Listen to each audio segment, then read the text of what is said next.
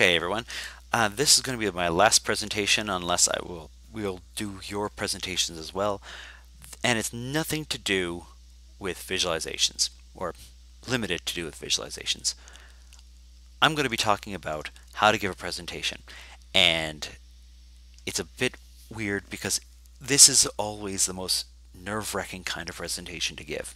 Because if you're giving a presentation on how to give a presentation, there's a lot at stake. In fact, I even have a mistake right there on the front. I'm going to notice everything I do wrong.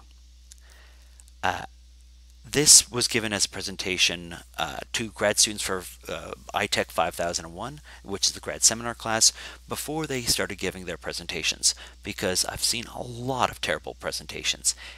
And finding a way to get people to stay on point, to give a clearly communicate their ideas, clearly communicate what they're trying to do, is always a challenge. And so part of this was aimed at graduate students, and I've modified it for you guys just so we can go over what I'm expecting for your final presentations. So, with that being said, I always like starting off with a big bold claim at the very beginning. And normally I also aim for participation. That's not possible here, but I would like you to think about, read this quote, and think about what I'm talking about. I love it. It does grab your attention. It is big, bold. It's, colorful. It gets people thinking, maybe talking, maybe sputtering under their breath, because there's something also special about this quote. And part of the reason I have this quote in there is because I laughed out loud when I saw it at first. So, a lot of people are terrified of public speaking, so I went looking for a quote for that, found this, and went, oh yeah, that's a great quote. Because A, people may not have ever said people fear public speaking more than death. It might be just a complete and utter lie. It's also in a Jerry Seinfeld routine, but I cannot find any evidence of anyone ever properly saying that. Number two, Dumbledore did not say that. Number three, Dumbledore is not in Empire Strikes Back. Number four, that's Gandalf the Grey from The Lord of the Rings, played by Ian McKellen. McKellen? Anyways, but played by that's Gandalf the Grey. That's not Dumbledore. The thing is just full of lies. There's 4 lies on one slide. It's fantastic for that. Which brings me to my other point. These are opinions. Most of the time when I'm talking about visualizations, that's my opinion is based off of years and years and years of training and looking at the research for long periods of time. These are my opinions about public speaking. I've been public speaking for a while, but that does not mean that it's infallible or exhaustive or complete. Take things I say with a grain of salt, much like this quote with a grain of salt, but I'm hoping it'll be useful for you in some way, shape, or form. Okay, so let's get moving. So here's how a general outline is going to work for all of our talks, and what I'm going to be trying to do is give a talk about how to give a talk using the structure of giving a talk. So I'm going to start very general, and then I'm going to start getting more specific with like getting particular points across. It's going to be slightly more specific, but it's still fairly general. Then I'm going to go over a specific point, how to give audiovisual information. I'm going to break up the talk by I would have broken up the talk by giving some kind of wake-up exercise, but oftentimes it could be in your presentation, it could be your video, something to break up the monotony. You'll notice I'm trying to do that constantly. I don't always succeed, but I try. Then I'm going to do another specific point. Then I can do another specific point. But I'm always consciously aware of you got about 10 minutes of attention. You might get 20 minutes. I push for 20 minutes always, but you don't have much more than that. And so this is about the length of your presentation, but you cannot expect people to be hyper-focused that entire time. More importantly, you also cannot expect them to know what you're talking about before you even start. And that was one of my tragic flaws, so we'll look at that in a second. And then you'll do a take-home lesson, because at the end of the day, no one's going to remember your presentation. I know, it's terrible. They'll remember your take-home lesson. They might remember a couple points of it, but they will not remember every word that you said. And therefore, your job is to figure out what the central point is, what your outline is, and go from there. Also, I'd also like to point out, I'm a cheapskate and I wanted to find a chalk outline, and I just grabbed a free Getty image. If you want to just steal free images for your presentation, be my guest. We do not have the budget to be paying other people for their stock photos, so go for it. Okay, so here's what my central premise for you guys is. That is, have a central premise. Your talk has a particular purpose. You were talking about your visualization and what the task you were trying to accomplish was, right? Your visualization serves a particular purpose. It needs to be slap in the face obvious what it's trying to do. Your words, your body language, your slides, everything that you do is in service of that central premise. What are you trying to get across? What is your system for? Anything that is not serving that purpose, you can strongly consider removing it. It has a central thesis, and you never deviate from the central thesis. So things can move up and down, it can have some flow, you can seemingly go on a little tangent, you can try and add other supplemental information, but that central line, that central thesis is the thing that drives everything. It is the hypothesis in science, it is the central thesis of your argument. Every field has something like that. For a presentation, you need to have a clear understanding of what you're trying to get across. And you can have ups and downs, but you always take a step back. If you don't know why it's in there, does it help the central thesis or the central premise, right? The thread that everything hangs off of. Okay, so here is what we would normally consider narrative structure, and we'll say sort of narrative structure. So we have exposition, the initial setup, we have the rising action of the story, we have some kind of climax, and it goes back down again, and then we have some kind of resolution. I love pointing out the Lord of the Rings for this one because the Lord of the Rings, especially the Fellowship of the Ring, that thing there is huge. If you've ever read the book, I've read it, the book series, I've read it twice. The first 100 to 200 pages is just like, and then Bilbo had a fork, and that fork had 4 prongs, and like it just went on and on and on.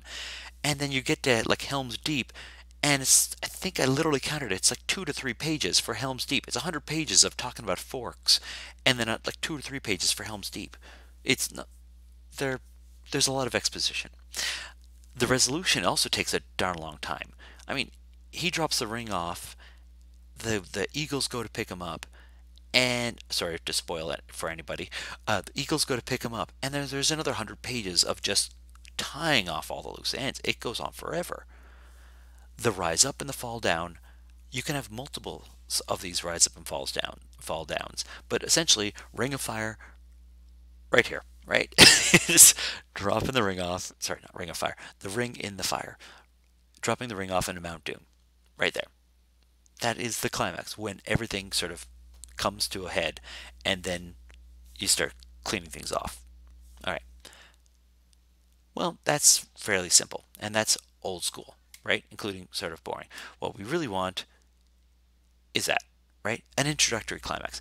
Get people's attention. That's the newer way of doing a story. You watch a Bond movie, you get a little action sequence at the very beginning, getting people excited by Bond, and then the actual rest of the story. James Bond movies are great for this, right? You have some exposition, not much. There's a lot of exposition with Q, and that introductory climax is right at the beginning. We have a rising up action where you're finding out that they have who has the nuclear bombs, etc., etc. And at the very end, he dismantles the bomb, and then everything else gets resolved fairly quickly. And then we have, him making out with some chick in a raft or something like that, right? That's pejorative. I guess I shouldn't have said that, but in this case, for a lot of this, the female characters are not exactly well defined, three-dimensional, and interesting human beings the way they should be. Okay, so that would be traditional story narrative structure.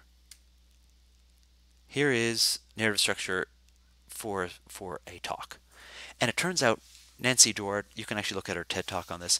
Ironically, not a great TED Talk. Anyways, for her TED Talk, she examined great talks throughout history. Things like Martin Luther King's "I Had a Dream" speech, and I can't remember the other ones that she was looking at, but they were the big talks that you look at. You have some kind of exposition, some kind of initial warm up, and then what the current state of affairs is. Then you go to what could be the sort of ideal, what you're aiming for, and then you go back down what is currently happening, and then what could be, and then what is, and then what could be, and then you keep on going up and down, up and down, up and down. This animation takes forever, it seems. Okay, that's one way of looking at it, but this is sort of the better way of looking at it. Even when you're going back down, you're still building up that pressure. You're supposed to, like, you go up and then you ramp it down a little bit, and then you go up and then you ramp it down, but you're always building towards this final conclusion. You never fully release the pressure, you just sort of tamp down the rhetoric a tiny bit, let them calm down, and then you build up what you ideally could be. And the great speeches, like the I Had a Dream speech, I have a dream, I have a dream, follows this particular narrative. It is not flat at all. There's ebbs and flows for it, because you cannot scream into a microphone for 20 minutes and have people still listen to you. It has to go up and down. You have to have some dynamics. Otherwise, people will not understand. All right. If you want an example, I just listened to that this morning. Have a listen. If you haven't seen this 2004 speech by Barack Obama, it's fantastic. It's 16 minutes long. It covers everything, including that narrative structure. There's a what it should be, what we currently have, what it should be, what we could have, and it keeps building and building and building. It's a really well formatted speech. I didn't even notice when I walked away after when I saw this for the very first time, I think live. I wasn't, I was absolutely enthralled. And I watched it again this morning, and I realized he has all sorts of mistakes in that speech. He's flubbing his words in all sorts of places compared to how he was near the end of his presidency. But that speech actually gave him the presidency, essentially. It was such a such a well done speech that it just electrified the Democratic base. It was quite amazing. So have a look at it. It's a wonderfully well designed speech, and you can come up with almost any great speech you can think of. You will see that narrative pattern. JFK's inauguration speeches, or FDR's inauguration speeches, all of these things all have this similar kind of pattern. I like to point out, besides just the narrative pattern, one of my take-home lessons I want you to have is, so we have a central premise and how you give a good speech. Okay, so we have this narrative pattern. I also want to point out, before you get grossed up by this next picture, that you have to be yourself, because you're not going to be Barack Obama. Barack Obama is not trying to be FDR, right? You have to be your own person, because that is ultimately what people are wanting to see and listen to. Now, that being said, you want to be your own person, so be yourself, but just your better self. So I'm going to move on from this, but if you don't know who this is Eddie Van Halen, one of the most famous guitarists on the planet, the main driving force behind the band Van Halen, huge name in rock music, except chronic alcoholism, chain smoking, and a horrible just behavior attitude made him look like a crazy cat lady, at the early 2000s, right? He just looked horrible. And they brought him to, eventually when they found out they looked like a crazy cat lady, they brought him to the dentist, had him clean up his act. But this is not the real, this is not the real Eddie Van Halen. I don't even want to touch his teeth here.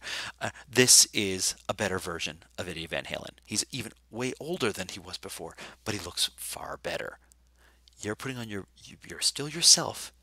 It's just your best self. Do not look like you're, dilapidated Eddie Van Halen, please. Okay. You can't fake your identity. Don't try and do TV evangelist, big, bold claims or anything like that. You're playing to who you are.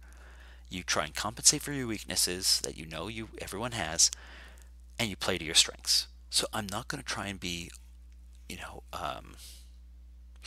overly serious and exactly on time. I know I've sort of meandered a little bit, but I'm going to play to my strengths. I'm very passionate. I'm very loud, normally, not on a microphone. I'm sort of playful, right? Play up to it. I'm not going to give a serious speech. It's not who I am. And ultimately, it is your passion. It is who you are that actually sort of emboldens their speech. It gets people passionate about something, right? It's your passion that drives people's attention.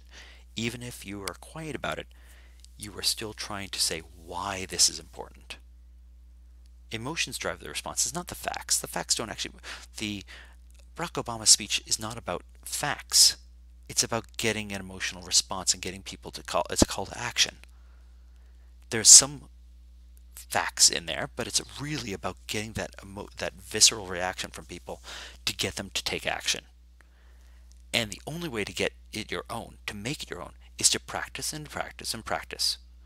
That ultimately it will become your own. But you do need to practice, and it also means that you're going to be on time, right? You can't just sort of improvise most of your speeches. You do say it out loud. You try it out a couple of times. My suggestion to you would be try your talk. Let's estimate 4 times, right?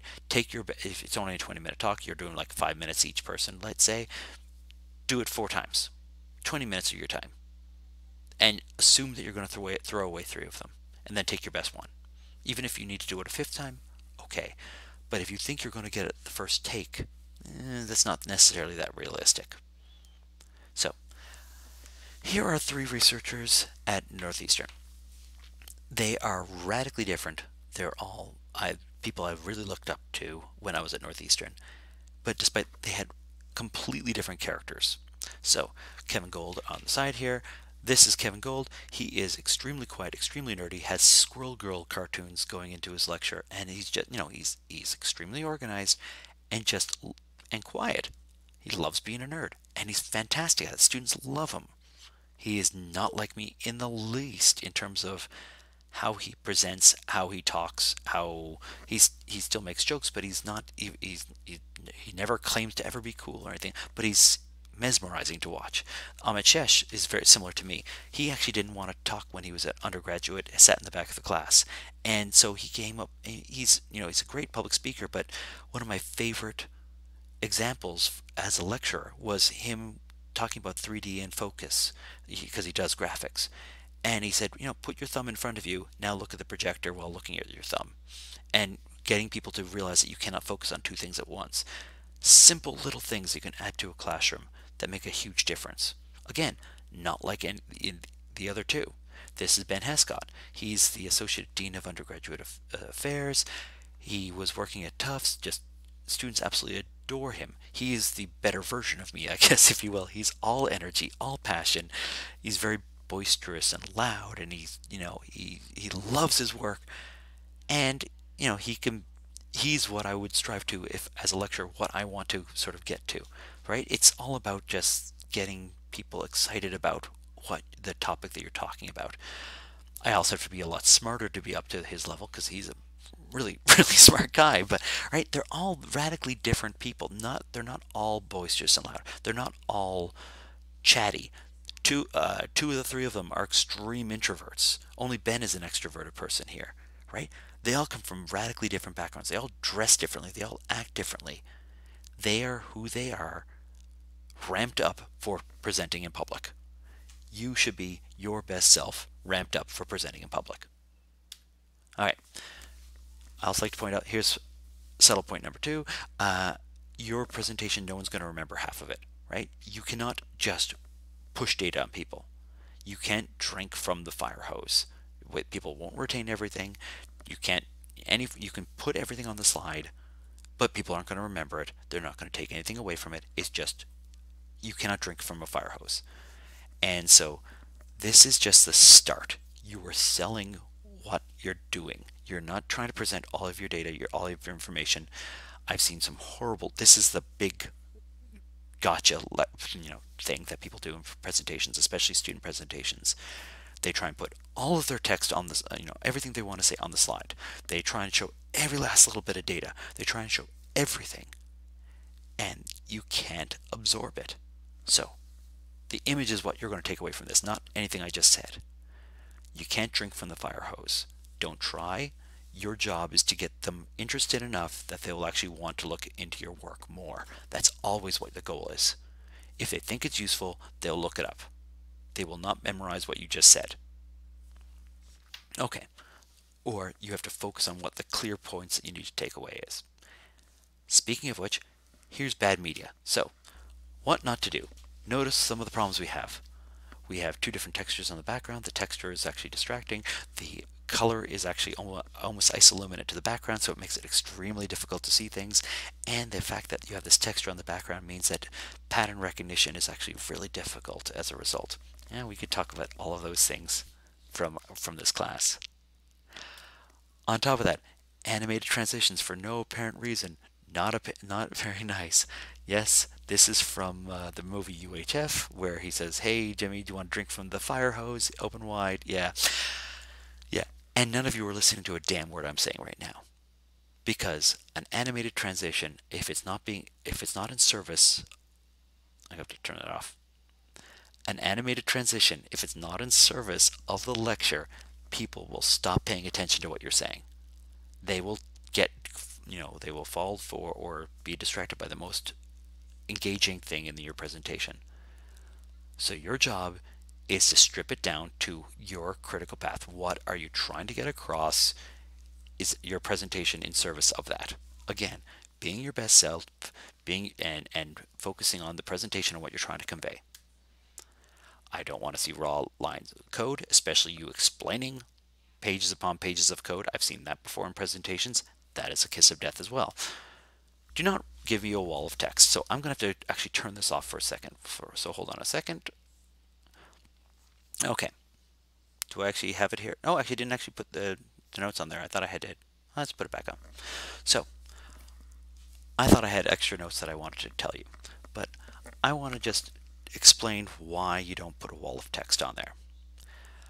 I will say that pretty much 90% of you probably right now are not listening to a darn word that I say. Unless I actually say your name, like, Eddie, I'm hoping you're actually paying attention to this. Or Laura, same thing. If I say your name, you'll probably pay attention and actually listen to the words that I'm saying. But the vast majority of time, if there's text on the screen, you're not listening to what I'm saying. That's why you have to remove it. Because although you might want to say all of those things, it's not going to really help you. I'm actually realizing that the next slide is where my other no is. And I'm hoping some of you would have put up your hands by now. They can't do two things at once. Your slides and your words are in service of your main central premise. And if you put a wall of text, no one's listening to the words that you're saying. That's the point of this slide. Also, this is where I wanted to do the notes. Here I am reading my slide notes. Notice that the tone of my voice changes. Sure, I don't stammer, and in some cases speaking without notes can be worse. However, if you practice enough, and since this is a video, you want your language to be natural and fluid. Right? That's the other point. A lot of people will have notes. You have to get off your notes. It's a safety blanket, but it also means that you're not speaking naturally, right? Ums and ahs are not the end of the world. Now, if you need some notes, if English is not your first language, if you stammer a lot, if you really are terrified of public speaking, fine, have notes. But practice the crap out of them. Practice them over and over and over again until they're second nature. Because if you read your notes, it will sound terrible. Okay. You also have to know your audience. So, what do they know? What do they want to learn? What do they already know? Like, are they even paying attention to you? If you're watching videos or soccer videos, then you're probably not paying attention. Can people take a joke? How much of a joke can they take? What are they trying to get across? Depending on the environment, I have to change how I present things. One of the key takeaways for getting to know your audience is if you know your audience, you can give them examples that relate to them, which is what I keep on trying with when it comes to your projects. So when I talk about shredding reds, suddenly the shredding reds team their ears perk up and they start listening to what I'm saying. Knowing what they're trying to get across. If you were doing a similar project to another group, point out that other groups are more likely to pay attention now, right? Individual names, individual things that people actually care about, talking about something that they can all relate to, about see you learn sucking or whatever the case is, gets your foot in the door. If you know what they know and you know what they're trying to get across, it's a lot easier to corral them into your central premise. And if you're telling a joke, you better make sure that they can actually take a joke and you're telling it well, because a clown at a funeral is not what you want to be, right? If it's something somber and you're trying to be very serious and then you're making jokes and the other person's making jokes, it's not quite the same. If it's all jokes, and even if it's meant to be jokey and it's all jokes, it's also not the same, right? There's a fine line. All right. So normally this is where I'd have a 20-minute wake-up call. In fact, you can even take a pause in the video, go off, do something else, come back, right? Normally I would do something to break up the concept. This would be a good place where you'd put your videos, for example, or a good place to change your topics or to ask to get some participation in the group. So oftentimes you'll notice that I will give a presentation, I'll be giving my presentation, and at about the 10-20 minute mark, I'll start opening the floor. I'll ask a question and I'll wait for responses from you guys just to sort of break up the monotony. I know it can be monotonous.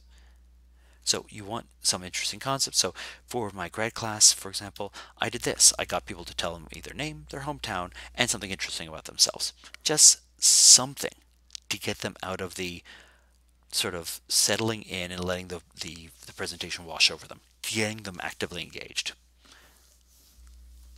If you are presenting, the words coming out of your mouth are important, somewhat obviously. So people have a tendency, especially introverts, have a tendency of trying to talk really quietly, and it's very hard to actually understand what they're saying. And maybe there might also be reading stuff as well. If you are presenting, people want to hear you. Speak clearly, confidently, loudly, not too loudly, not like me, but you have the stage. So ums and ahs, in fact, you don't need to go fast. You can take your sweet time. Because if you and ah, people, what's the point of an and an ah? It's actually a placeholder in a conversation. When you're talking with somebody and you at the end, it is to say, I'm still not done with my thought or with what I was trying to say. Don't interrupt me.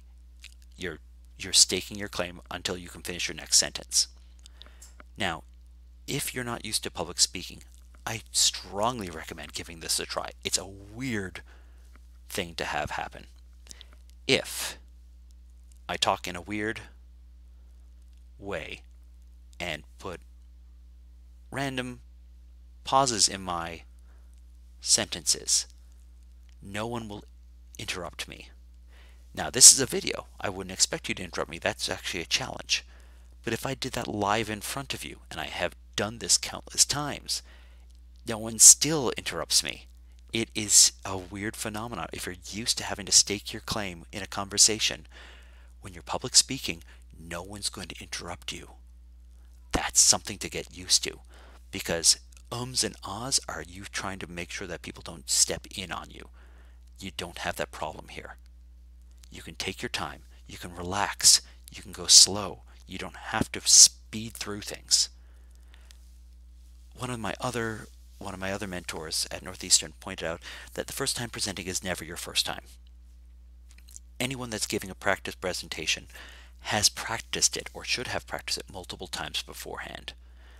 So it should never be you trying to find the words or anything like that. It should be fairly well trodden path. So you want to practice it until you're comfortable.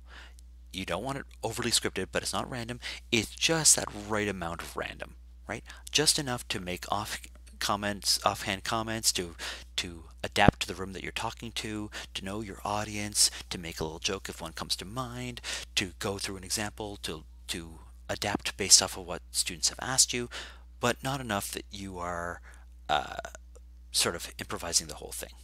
Right? You have a central premise that you're trying to sort out, a central premise that you're trying to establish with your audience, and just enough improv to make it interesting. That's what the difference between a video and a live demonstration is. Okay, body language. On top of that, which we don't have to worry about here, but just to point out, what you're doing on that in front of people actually makes a difference. So here's George W. Bush. Here's Barack Obama. You can clearly indicate what they're trying to show. You can clearly indicate what he's trying to show. The body language tells a lot, even if you don't mean it to. it conveys a lot of the message that you're trying to say. And so being consciously aware of what you're doing with that with your body is a critical component. You want to avoid distractions like pacing back and forth if you don't have to, can be distracting. It can encourage movement can encourage people, but it can also really distract things. And I find it really fascinating. You have people talking really quietly, and then you have people hiding behind the podium, hoping people won't notice them. They sort of tuck away and try to turn invisible. No, no, you're presenting. You have the stage. It's your time. So even if it's terrifying, if you're jumping out of a plane, are you afraid of being naked? Right? In both cases, those are both circles of hell for me. I'd much rather public speak than any of those, either being naked in public or jumping out of a plane. But the point is, really scary things, if you're doing it, you might as well do it right. You're presenting, that's fine. All right. So here's a couple TED Talks. In case you didn't believe me when I'm saying all of these things, there are actually lots of how to give a public speaking thing. This is just one snippet, like don't read your talk, for example, right from the TED Talks 10 Commandments. Michelle Borkins also had a bunch of presentation tips, some of which match up with mine. So practice, practice, practice. Watch lots of talks of good role models. Watch a bunch of TED Talks. It's amazing what they do. Take a breath. Take your time. It's okay. Her comment is never apologize. Yeah, I don't follow that one very often, let's say. You always want your clear message and you want your aha moment at the end, and you got to know your audience. Okay, so we've already talked about how to give a good presentation. What you guys are going to be doing. Actually, I got to fix this. I fixed everything else. I fixed the actual original presentation. I did not fix this one yet. 20. All right. 20-minute talk maximum, about same amount of talking per person for every single person on the team. These are big teams, hence 20 minutes. Also smaller number of teams than I'm used to. You have to have a 2-minute video demo. That video demo does not have to be played during your talk, but you can point to playing when you would play the video demo, and it could be the video itself can be broken into, or the presentation can be broken into multiple different videos. Why? Because if you're not supposed to be right next to each other, it's kind of hard to make one unified video. And what you're trying to get across is, what's the point of your system? What's the problem you're solving? What's your design process? How did your system actually solve the problem that you originally set out for it to solve? Right? You have 20 minutes to explain to people why you've accomplished what you did. That's the point of this talk. The talk itself will be you recording your videos. You'll be making a post on Piazza for your videos, and everyone will watch your videos and ask questions. So I'm expecting about at least 3 questions per video or per presentation. And if you guys don't ask questions, I will, and it makes it a lot easier if you ask questions. Your questions are going to be a lot easier than the nasty things I'm going to give you. So do your classmates a favor by asking them questions. Okay. People have a really short-term memory. This is what my takeaway for any given talk and what you should be worried about for your presentation next week. Because they have such a short-term memory, you need a central premise. You need one takeaway, the thing that they can walk away with and go like, I know what that's for. So any given talk is based around the central premise. It involves preparation, knowing your audience, speaking effectively and using your body language and slides correctly, and being your best self. And if you wrap up all of those things and it's in service of your central premise, then you're going to have a great talk. You really want to leave the audience with a single message in their mind. And ideally, I like putting a little bit of contact information so that they can ask you questions later, because they can't take it all at once. But ultimately, great talks are about what you're trying to convey, not necessarily about the information on your slides. All right. So with that, that's how I'd normally leave my talk. See, and you can leave it off with questions and the contact information. Here's my central premise. Here are the different parts that I was talking about. Okay, we were already talking about presentation guidelines, so let's, there you go. This is what I was going to say about the presentation. I have duplicated slide. So again, we've already talked about this, but your talk you're going to be giving or you're going to be recording, it's going to be 20 minutes to at maximum 20 minutes. You can be well below that, but you want to convey all the parts of that you did in your presentation, all the parts of your project. It should be essentially a standalone item as well. There'll be a 2-minute video that you need to have already prepared and provide a link to that as well. And you want to give the overview and then focus down on what the various parts of your project were, including some of your design sketches and how you got to the final design that you have. If you want more resources on how to give talks, these are all great talks. Michelle Borkin's talk, that made me a little nervous when I saw that how good that talk was. I love that talk. It's a local TED talk that she gave, but can astronomers help doctors? Like weird things that we have for visualization community. Derek Sivers, Weird or Just Different is fascinating, funny video, really quite short, well worth to see. Or actually, this is Weird or Just Different. Yes, Japan versus in American differences of culture. How to tie your shoes, and Hans Rosling's. You've already seen that, but and oh, we already did this. I would also like to point out, just to finalize things, why should you trust most of Michelle's tips? Well, she gave a TED talk, and none of us have. So, with that being said, there are a lot of people that have given great talks. Have a look at some great talks. See if you find something that you want to make sure you incorporate. See how they go about presenting their information. See how they relax on the stage. See how they're trying to convey their story. See if their message and their talk actually matches what I was talking about. That can be your little mini exercise before your presentation. And then from there, practice your presentation, record it, and then post it on Piazza on the slide I'm going to give you. All right. Thanks, everyone, and I'm looking forward to seeing what you guys come up with for your presentations. Thanks.